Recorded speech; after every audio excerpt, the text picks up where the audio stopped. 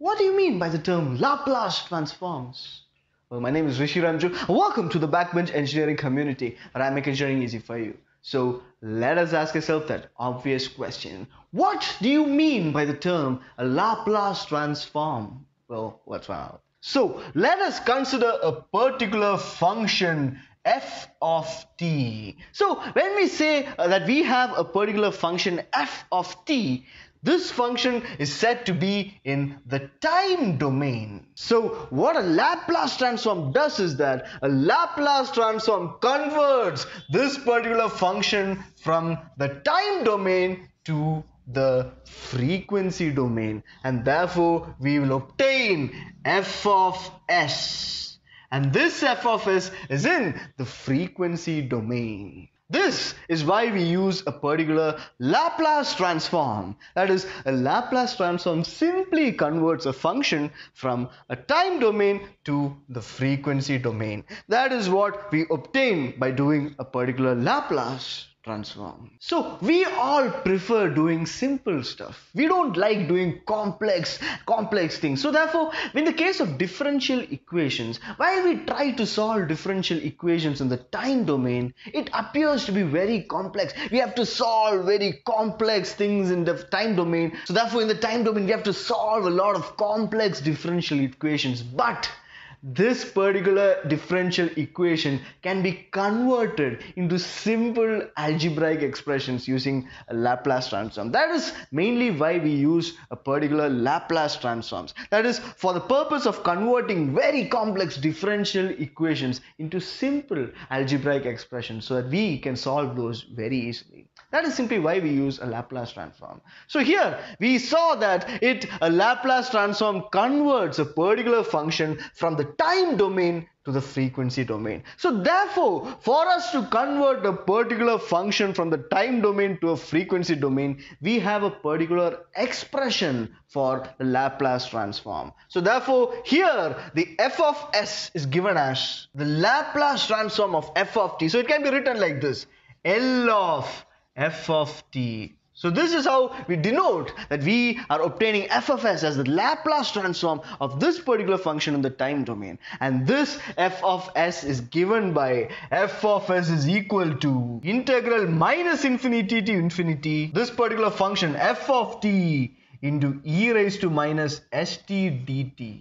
So this is the expression for us to find the Laplace transform of a particular function f of t, which is given as f of s is equal to integral minus infinity to infinity f of t into e raised to minus st dt, where s is given as s is equal to sigma plus j omega, where sigma is the damping factor of a control system and omega is simply the angular frequency. So here the sigma, which is a damping factor of a control system, determines the stability of that particular control system. So this is simply how we can find the Laplace transform of a function f of t. So therefore the Laplace transform f of s is given as f of s is equal to integral minus infinity to infinity f of t into e raised to minus st dt. As simple as that, guys. There's nothing more to it. As simple as that.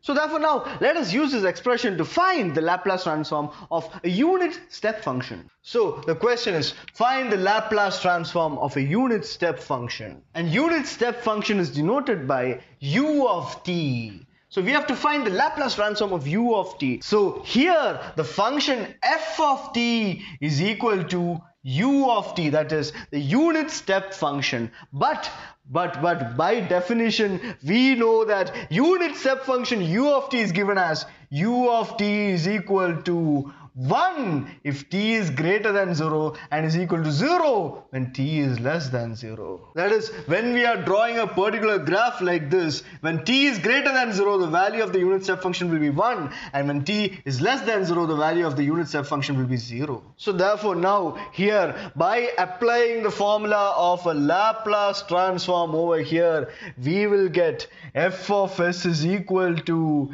integral of minus infinity to infinity u u of t into e raised to minus st dt. But here u of t is equal to 1 when t is greater than 0 and is equal to 0 when t is less than 0.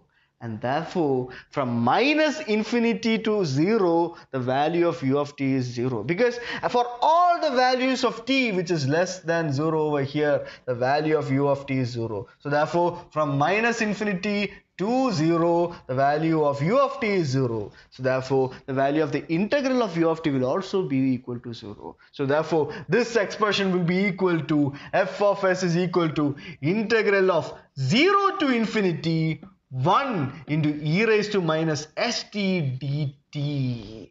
This is what this equation would become, and therefore this is equal to, on taking the integral, we know the integral of e raised to minus st as e raised to minus st divided by minus s. This is simple 12th standard mathematics, simple integration, that is integral of e raised to minus st dt is given as e raised to minus st divided by minus s. So therefore this we get e raised to minus st divided by minus s. So therefore minus 1 by s into e raised to minus st. So therefore the limits are from 0 to infinity, and therefore on substituting the limits over here, we would get f of s is equal to minus 1 by s into e raised to minus infinity into t minus e raised to minus 0 into t. But e raised to minus infinity becomes 1 by infinity, which is equal to 0, and therefore this would become equal to minus 1 by s into 0 minus e raised to minus 0t. This is 1, so therefore this becomes minus 1, and therefore this becomes minus 1, minus into minus becomes plus, therefore this is equal to 1 by s, and therefore f of s is equal to the Laplace transform of u of t, which is equal to 1 by s. So therefore this thus is a simple Laplace transform of a particular unit step function. As simple as that, guys. There's nothing more to it. Here we simply just take the property of a unit step function, which states that the value of u of t is equal to 1 when t is greater than 0, and the value of u of t is equal to 0 when t is less than 0. By simply substituting that, we would get the value of f of s is equal to 1 by s.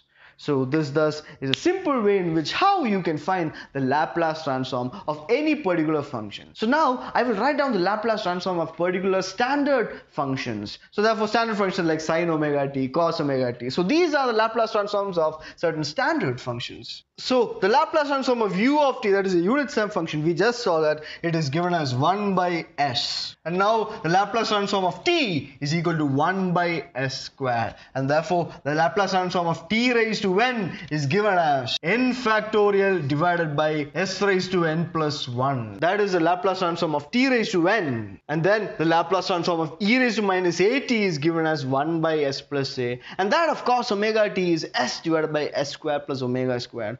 And that of sine omega t is omega divided by s squared plus omega squared. And lastly, the Laplace transform of an impulse signal is given as 1. So these are standard Laplace transforms or standard signals which are given here like this. So now we saw the case in which we would find the Laplace transform of a particular function f of t with the equation f of s is equal to integral of minus infinity to infinity that particular function f of t into e raised to minus st dt. But now we come to another thing which is referred to as an inverse Laplace transform.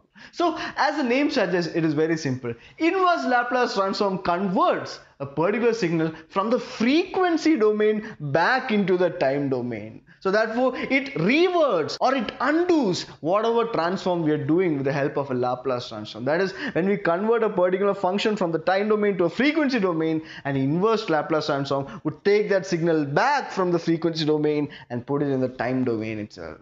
So that is what is referred to as an inverse Laplace transform. So an inverse Laplace transform is given by the formula f of t is equal to 1 by 2 pi j integral sigma minus j omega to sigma plus j omega into f of s into e raised to st ds. This is the expression for the inverse Laplace transform. But we usually don't use this expression. I'm just telling you for the sake of telling you this. But usually the inverse Laplace transform is done using partial fractions. So how is that done? We'll be discussing that in the next video. So I hope you guys now have a clear understanding of what you refer to as a Laplace transform. And if you guys found this video informative, please do hit the like button and join this community by hitting that subscribe button. We'll be discussing about the further topics in the upcoming videos. So stay tuned, stay subscribed. Until next time, I'll see you guys in the next video. Thank you.